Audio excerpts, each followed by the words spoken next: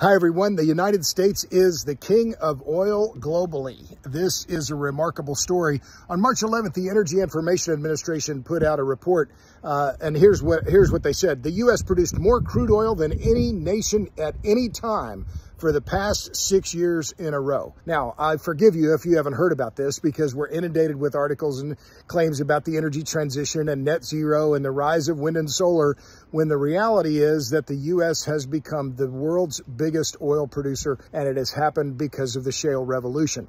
In 2008, again, this is according to the EIA, domestic crude oil production hit a low of about 5 million barrels a day. We are now, and in fact, in December, there was a new monthly record of 13.3 million barrels a day. For all of 2023, it was 12.9 million barrels a day. The U.S. is outproducing the Saudis, outproducing the Russians, and this is incredibly good news. Now, the president didn't mention this during the State of the Union. Again, he wants to talk about climate change and alternative energy and the rest of it. Well, that's fine.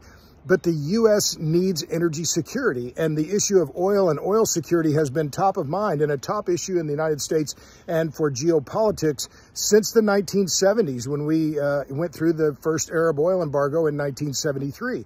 So, now, let me be clear. The U.S. is not energy independent. We will never be energy independent. But the more oil we produce here in the U.S., the less we have to import from other countries.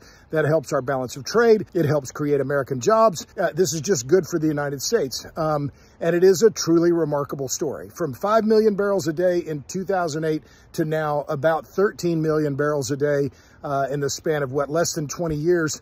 18 years. It's an amazing story. It's a story about technology, it's a story about capitalism, a story about mineral rights, and it's all very positive news for the United States.